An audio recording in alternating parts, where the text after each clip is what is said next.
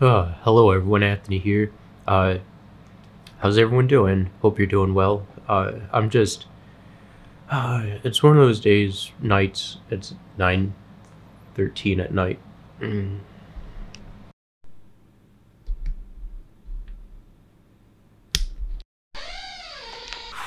Uh, hey everyone, Anthony here. I did it again. I recorded a whole, 10 minutes of video and wasn't even recording. So how's everyone doing? I hate going over, but you gotta do it. How's everyone doing tonight? It's about 9:30 right now. I'm doing okay. I've been I feel like I'm just repeating myself now.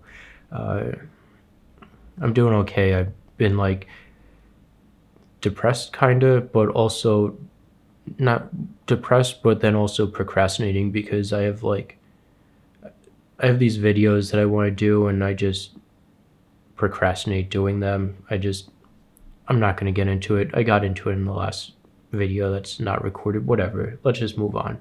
So, also, I have my second preliminary hearing on Tuesday. It's Sunday night now. So I have that on my mind too. A lot of stuff on my mind. And, all right. So there's this Zero Hedge article. I'll link it in the description. I'm not going to put it here because I don't want to do the all the work for that. But basically, the title is President Trump unveils platinum plan for Black Americans, designates Antifa, KKK as terrorist organizations. When we see Black Lives Matter is starting all the violence, when we look at Louisville, when we look at all these other riots and stuff, you see a ton of Black people starting the violence and looting and robbing and all that and thinking that it's okay. And Black Lives Matter is a terrorist organization, but we see this platinum plan that Donald Trump is proposing is it's just being used to garner votes from the Black community and get it to appeal to the Black community to get votes. But it's just sad to see because, well, let's just get into the article. I'm trying to think of all the stuff that I said in the last video and it's not going to work out. So whatever good stuff I said in the last video, it's in the past. So article starts out, President Donald Trump's re-election campaign released a platinum plan that outlines promises he is making to Black Americans over the next 4 years if he remains president. As the Epoch Times' Mimi Win Lee details below, the plan seeks to uplift Black communities through, in part, an investment of about $500 billion. Another thing that's interesting, the same day, yesterday is when this was released, the same day, Bank of America issued a $2 billion bond to fight race inequality, to help build Black communities and educate Black people, mortgage lending, construction loans, financing for medical professionals, supply chain financing, equity investments in Black communities, all this stuff. And well, here's one thing that I point out from the last video. When I think because we have a lot of homeless people in Scranton now. There's one road in particular that I passed by, and just earlier tonight, there's people sleeping on the side of the road in front of a beer distributor. And this one road, there's always homeless people. I don't know if there's a drug shelter there or something on that road, but this is from Statista, estimated number of homeless people in the United States in 2019 by race, 270,607 white, and 225,735 African American homeless people. So there's there's a larger portion of white people that end up homeless, but you don't see specific programs helping white people like this to start businesses or schooling or get into college or get jobs or anything like that. The Trump campaign announced late Friday, after years of neglect by Democrat politicians, so they have to put that Democrat politicians in there because they're trying to get black votes away from Joe Biden and onto Donald Trump. So that's why they have to uh, paint Democrats in a bad light and open up with that. And I'm not saying Democrats shouldn't be painted in a bad light. I very much think that they do, but this is just the wording that makes me see that this is just Donald Trump. Not saying that Donald Trump isn't going to follow through with this proposal, but it's definitely geared towards him getting black votes. So after years of neglect by Democrat politicians, black Americans have finally found a true advocate in President Trump, who is working tirelessly to deliver greater opportunity, security, prosperity, and fairness to their communities. While Joe Biden takes black voters for granted and even questions their blackness if they dare to support conservative ideals, President Trump is working hard to earn the black vote through his Platinum Plan. And the reason that they mention that Joe Biden questions if people are really black, if they dare to support conservative ideals, is because Joe Biden said, this video is like a month old or maybe longer now. It's been passed around the internet so many times now, but Joe Biden said something to the effect of, like, if you don't vote for me, then you're not really black. Him trying to say that that he supports black people or whatever. So anyway, the president's daughter's senior White House advisor, Ivanka Trump, posted details of the plan on Twitter late Friday.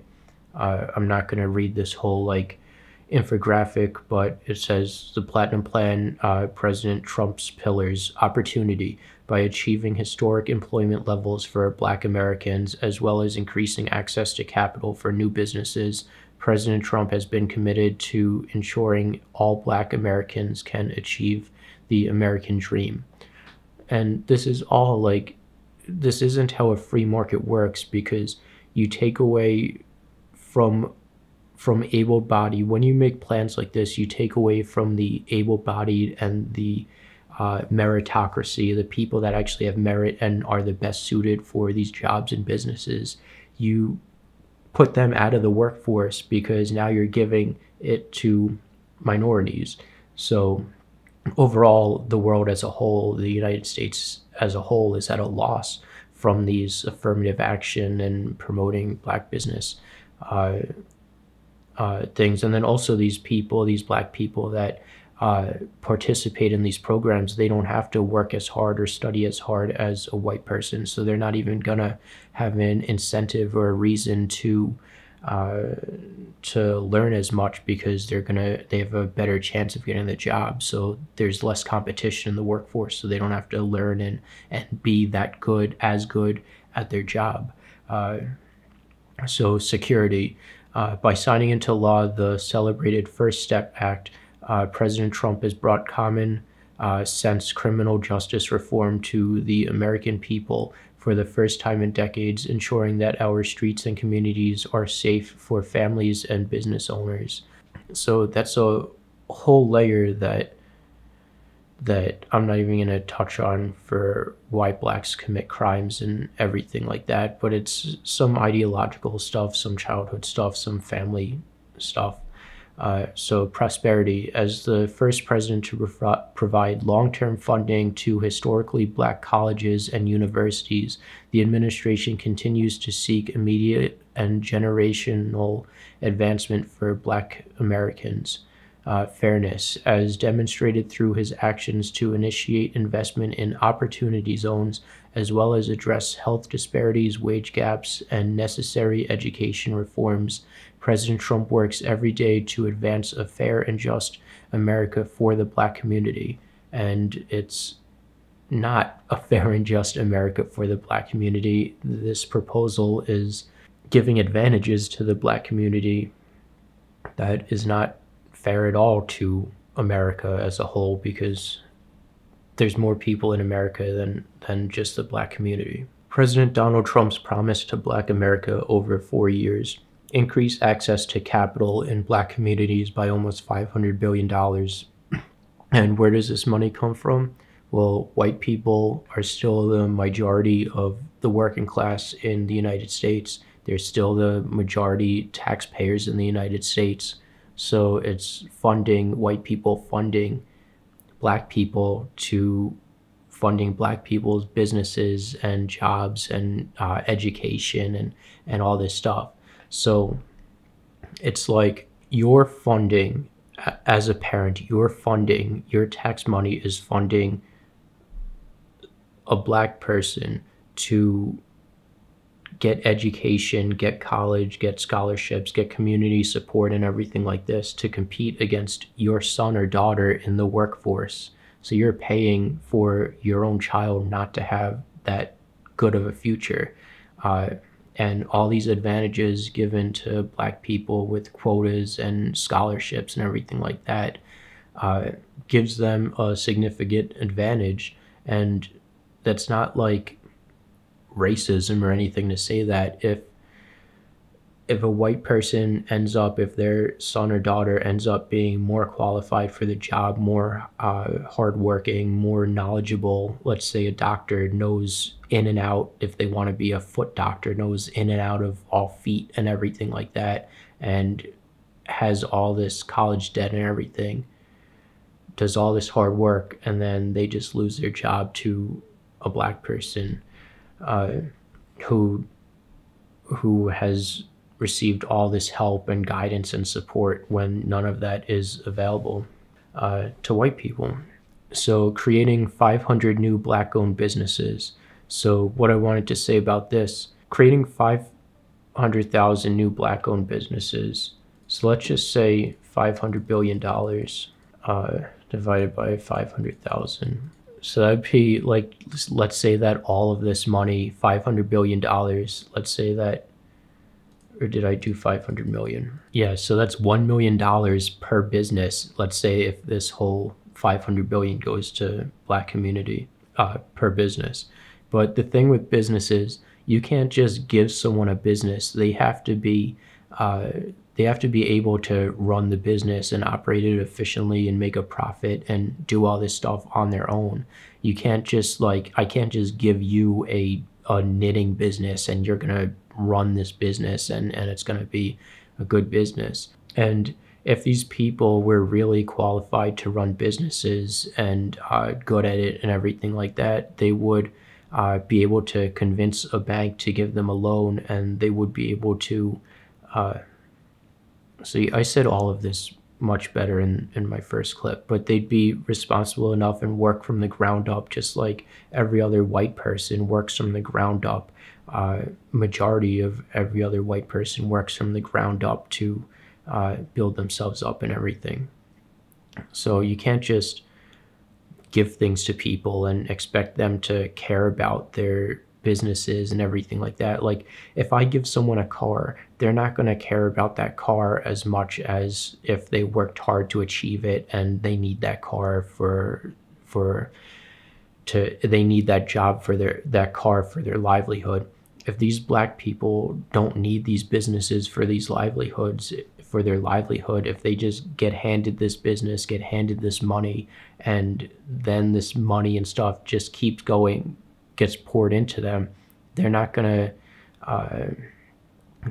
need they're not gonna need these businesses. They're just gonna take these businesses for granted and not be incentivized to run them well. Increase access to capital in Black communities by almost 100 billion.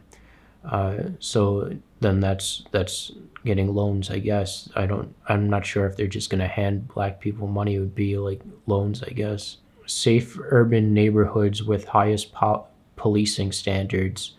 So Black people already don't like the police. So giving money to a neighborhood isn't gonna make that neighborhood have less crime or anything like that. It's gonna be down to the community and neighborhood himself for having, it's gonna be down to the actual people that live in the neighborhoods. Commit to working on a second step act. Access to better education and job training programs. give black churches the ability to compete for federal resources for their community. I don't know like what happened with separating church from state and having churches just go by donations and fundraisers. And this way, when churches work for donations and fundraisers, they're incentivized because they're incentivized to help their community more because their money and profits is coming from the amount of help that they actually do to the community. Do for the community. Bring better and tailored healthcare to address historic disparities. So one thing about healthcare is that black people don't like going to white doctors. So in order to bring better healthcare, black people, and I've been to doctors with black people and talked to them about all this and everything. One of my neighbors down the street has a heart condition, and he was telling me how he's like, don't put that in my arm. Don't give me any advice. Like, you're a white doctor. You're trying to kill me and all this, and went through like this whole hassle. So in order to get better healthcare to black people, you're going to have black doctors, and those black doctors are also going to have to know what they're talking about and not recommend weed and all these like unproven and unstudied treatments that all black people love for some reason.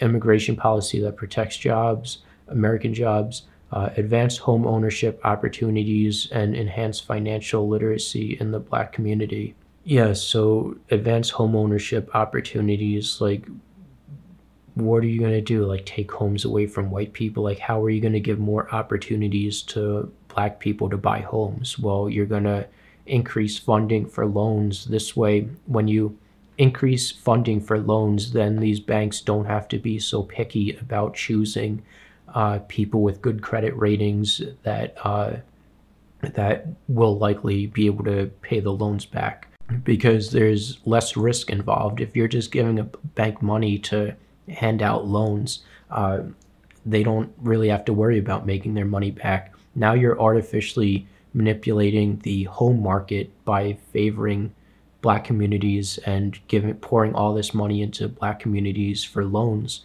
to buy houses and everything like that. Me, I'm 34. I can buy a house with cash, but seriously, with like cryptocurrency was my only way out. I didn't graduate college. I didn't have any support or anywhere to get a GED. I didn't know how this whole system worked or anything, how to get into college, how to go about getting my GED or anything like that. Like, all this stuff was just this huge like barrier that I had to cross that I was never able to cross. There's just all these steps that you have to go through. My battery's gonna die. Again, I was recording and I wasn't recording when I was talking, but I don't remember where I left off, but I was just talking about like, I worked like real hard, and I would never accept like government assistance for a house. I remember when I was like 18 to 20 and a little bit older and stuff, seeing on Facebook friends that I went to high school with posting about like shaming people for being on food stamps and everything like that. And I never wanted to be that. I never wanted to be a burden to society by accepting government assistance and money and all that. And that's another thing with like black communities. I think like, and this is kind of off topic, but I see like these women sleeping with these men. Like, men love pussy, men love procreating, recreating, and having sex and being in relationships. Black men are no different than white men with that. And these women sleep with these black men that have no jobs and are drug dealers and whatever, and they're like, oh, he's struggling, the community's so racist, like you have to feel sorry for the black man and all this stuff. But like, I can't even imagine like a girl sleeping with me if I didn't have a job or money or income or anything like that, because like girls shame you if you don't have that stuff. That's how I was raised and grew up or whatever. Like, don't have a job, don't be able to, and not be able to raise a family. You're not gonna be married and have kids and all that. Or what was the other way? Advanced home ownership opportunities and enhance financial literacy in the Black community. And again, this is all stuff that's going to have to, like, Black people aren't going to trust white people if there's a white person teaching them, unless there's like years of trust built up and whatever. That's why I have like my black family, the Black family that I'm friends with, their kids are like, we have 6 years of relationship built up, so they trust me and know that I'm not doing bad to them, so I can help them. But Black people aren't going to listen to white teachers about finance or anything like that. And also, Black people don't practice deferred gratification, and they spend all this money on clothes and jewelry and getting their hair done, and all that, and they don't save money.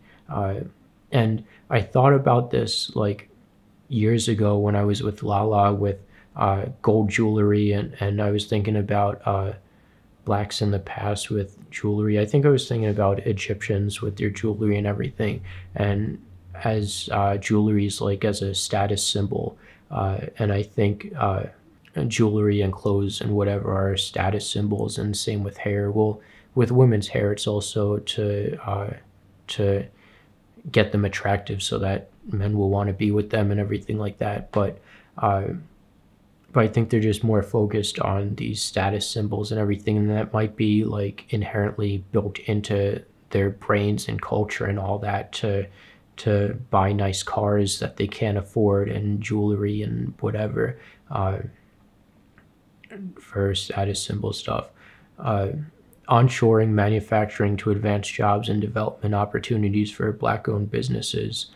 Oh, that's another thing kind of off topic too I was thinking about, is like, and this goes against the whole like spiel of jobs are being taken away from Mexicans, by Mexicans, and by having borders open and everything like that. But if unemployment rates are historically low, it hasn't been till like the 40s or something, and the reason in the or 30s, the reason that unemployment rates were like 3.5% back then was because of the war, and we needed to create all these jobs to fund the war, to build equipment and stuff that we needed to fight the war. But Donald Trump, there was no war, and unemployment rates are at record lows, 3.5%.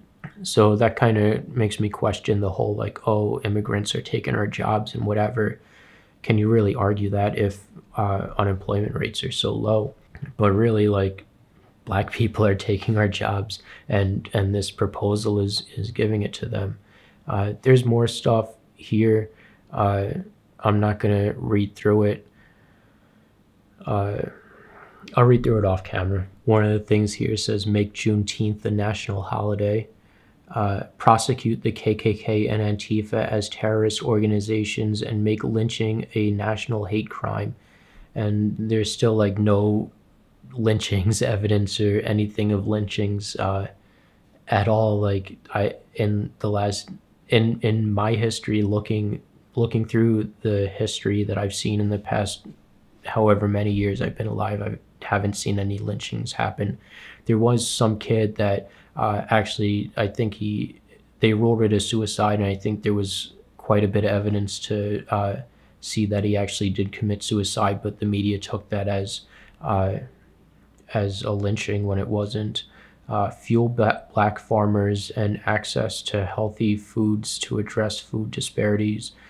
Favorable trade deals to bring sorry, this image is a little bit small. Favorable trade deals to bring back manufacturing jobs and help black contractors, farmers, inventors, and consumers. Defend religious liberty and African American churches that lift the conscience of our nation. Collaborate with cities and counties to address mental illness and substance abuse. So there's another thing with business too, and Donald Trump knows a lot about this, is negotiating and making deals with businesses that are beneficial to both businesses. And there's like the art of the deal and negotiating and all that.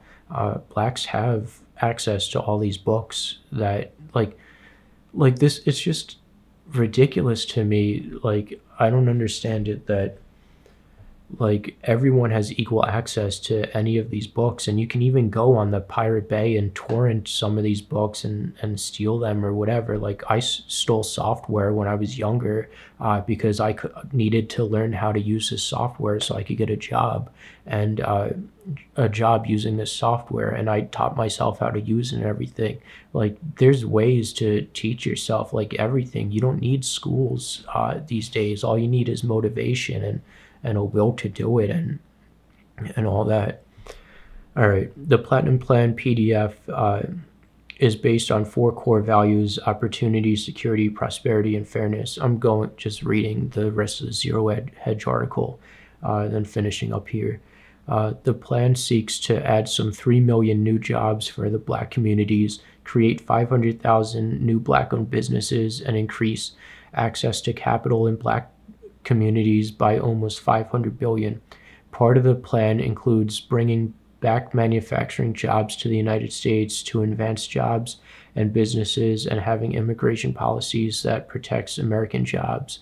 It also calls to increase activity in opportunity zones, including benefits for local hires. Trump is also promising access to better education and job training opportunities, and will work with advanced home ownership opportunities and enhance financial literacy in the Black community, according to the plan.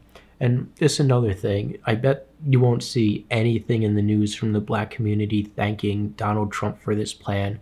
You won't see like, all right, actually directly under this link is a picture of Black people standing up and clapping for Donald Trump. But so that just takes what I just said like out of it. But I think they're just going to forget about this in the future too, the same way Black people forgot about affirmative action and minority scholarships and all this other stuff. They don't talk about that. They just keep demanding more and more and more, and are ungrateful.